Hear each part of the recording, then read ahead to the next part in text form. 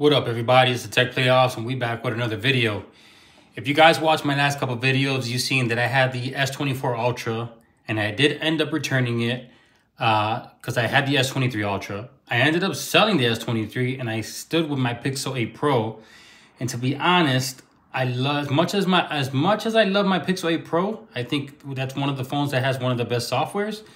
I am not a fan of Tensor. I know I expressed that in the past in one of my videos. And I just missed having that new 8 Gen 3 processor. It is just amazing in terms of performance and efficiency.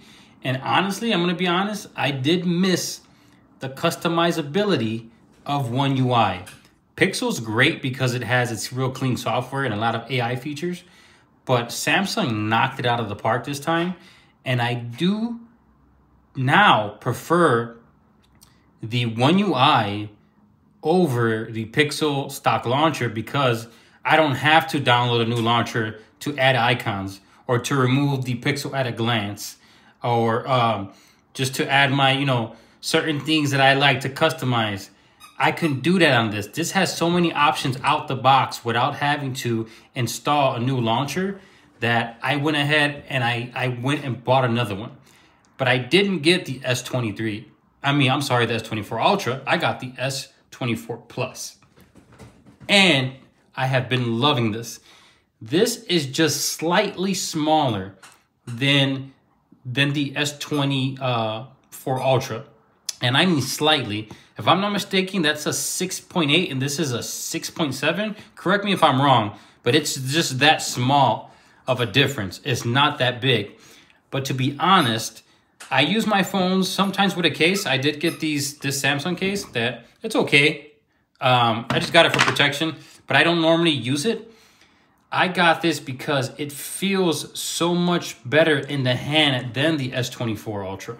And like I said, it's slightly smaller in terms of the screen size, but just the build quality and the built design on this is amazing. This feels lighter than the S24 Ultra. But the curved sides that you see here, you don't get this on the S24 Ultra. You get more of a boxy design. And to be honest, this is a hell of a difference in terms of comfortability when you're holding this. So I normally palm my phone like this, like most people. But as you can see here, I have that slight curve. So when I'm palming it, it's very comfortable. On the S24 Ultra, I get that little corner that sticks into my skin because it's very pointy. And it's very uncomfortable to use without a case. With a case, it's a little bit different. But to be honest, I normally rock my devices without a case. And that's just me. I know most people like cases for protection. But I just love to enjoy the design of the phones. I love the feel of the materials. And it just feels better without a case. It's hard to explain. But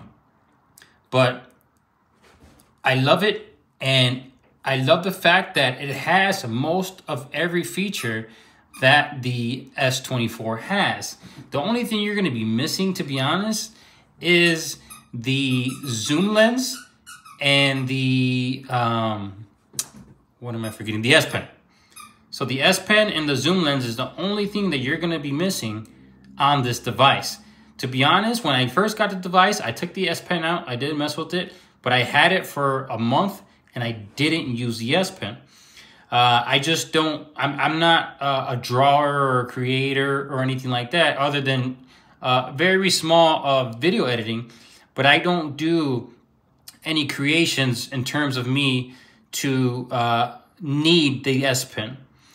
The zoom on the camera that has the 100x zoom, I did use it and I don't think it's a gimmick. I think it's a real cool feature depending on how far you go with the zoom. You can get some really great shots with the videos and as well as the photos. But I think that this still has a great set of cameras that I don't miss the zoom because I didn't use it that much. It's great to have, but and I would love it on this phone, don't get me wrong. But it's not a deal breaker for me. As well as the S Pen, it's not a deal breaker for me because I didn't use it. This is the marble gray. I normally go for the darker devices, but I wanted to go light with this one. So I like the fact that it's more of a, it's a matte finish on the back, just like most of the the S24 series, and it has just the flat sides, which reminds me of iPhone. Of course, I know a lot of people mention that, but it feels comfortable. It's not that I don't think they're copying Apple. They went with a design that feels more comfortable. A lot of companies do that. They borrow designs from each other. You know, it's probably never going to stop, but it's in my opinion, it was a smart thing to go with. It feels more comfortable in the hand. The flat sides, it makes it easier to hold, and it just looks better in my opinion. In terms of battery, this is a 49 milliamp cell, and the battery is as great as the S24 Ultra. You're gonna lose probably minutes in terms of battery difference, to be honest, and that is, of course, depending on how you use your phone. So that's gonna vary by user. I'm not a big gamer. I don't game on my phones. It's mostly entertainment and social media. So I get all day on this phone with no issue. It charges very fast. It's got a 45 watt, if I'm not mistaken, wired. And then you got the wireless as well. But it charges very fast when I plug it in. And within a half hour, I'm up to full again, almost. So it's hard to have anything bad to say about this because, like I said, this is from the S24 family. And they're all pretty much designed similar. They have similar features, even all the way down to the regular S24, the non-plus. You're just getting a smaller display and smaller battery. You're still getting great software, great cameras, and the other two models don't get the S Pen. But if you're not an S Pen person, you're not gonna miss it. Of course, it's great to have. I'm not gonna say that it's not a great feature because it is, but I didn't use it, so I don't miss it. And that's what I'm using right now. So I love it. I don't know how long I'm gonna keep it because I switch my devices so fast, but so far I'm enjoying it. One other feature also that I wanted to mention is I use DeX a lot. So at work, I plug my phone into my monitor and I use all the resources from my phone onto the monitor. And it's a lot easier for me to do it that way. So I did use the DeX on the S24 Ultra and I loved it. So I didn't miss it when I didn't have it. This is a great feature. Like I said, I use it every day and it sucked to not have it when I didn't have the S24. So I'm glad to have it back. I know a lot of people don't probably use DeX, but for some of you who do, you know what I'm talking about. It is a great feature to have. It's like having a full-fledged PC in your hands. Of course, not a gaming PC, but a productivity PC that you can do a lot on. So this is how I'm rocking it right now. I got the Google widget up top, the Google at a glance, and I got custom icons on the bottom. This is called Gradient.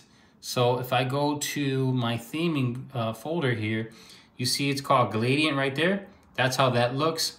That's the icons that I'm using. And I applied these using Theme Park. If you don't know what Theme Park is, you can get that from the Samsung App Store. They have it there. That's how you apply a couple different settings for the home screen. So if you guys have any comments or questions, shoot it down below and we'll chat in the comment section. But just wanted to give you guys an update. I went back to Samsung, the S24 Plus, and I'm enjoying it as much as I enjoyed my S24 Ultra. It is a great device, in my opinion, the #1 Android skin right now. You have a lot of great ones. I did love Oxygen OS, but it changed too much of Color OS for me to put it at #1. But it is a really fast and stable software.